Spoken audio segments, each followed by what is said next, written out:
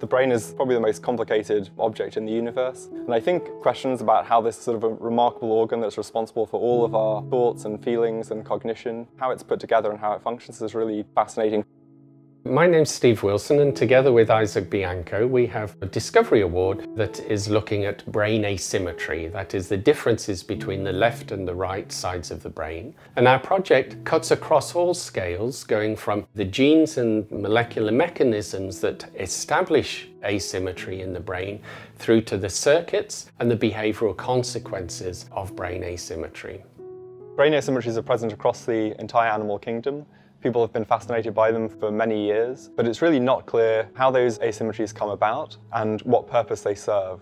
The first step of the project is to try to understand the developmental mechanisms that give rise to the differences between left and right sides. What are the genes and signaling pathways?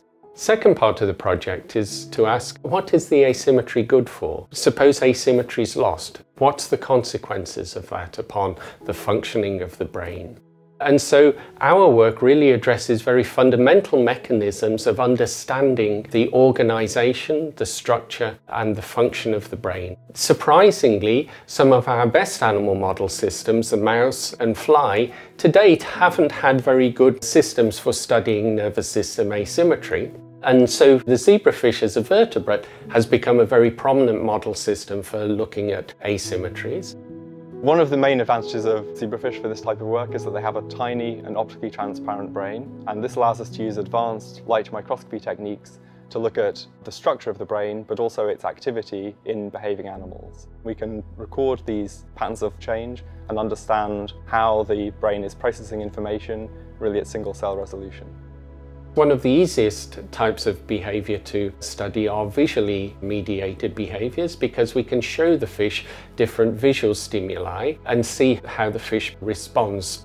The left side of the brain receives visual information. So if we're mutating a gene which is affecting the habenula, the left side of the brain, we need to figure out whether what we are affecting is visual function or are we affecting the eye.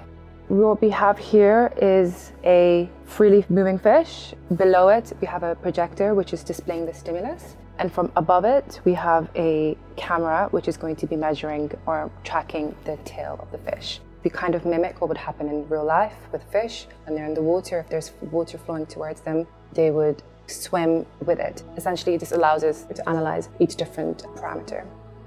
I think the really exciting thing about this project is that we have a real opportunity to understand brain asymmetry across multiple scales, all the way from genetic and molecular processes which contribute to the development of asymmetries, through to looking at the function of asymmetric circuits across the entire brain and characterizing in detail animal behavior and understanding what effect those asymmetries have.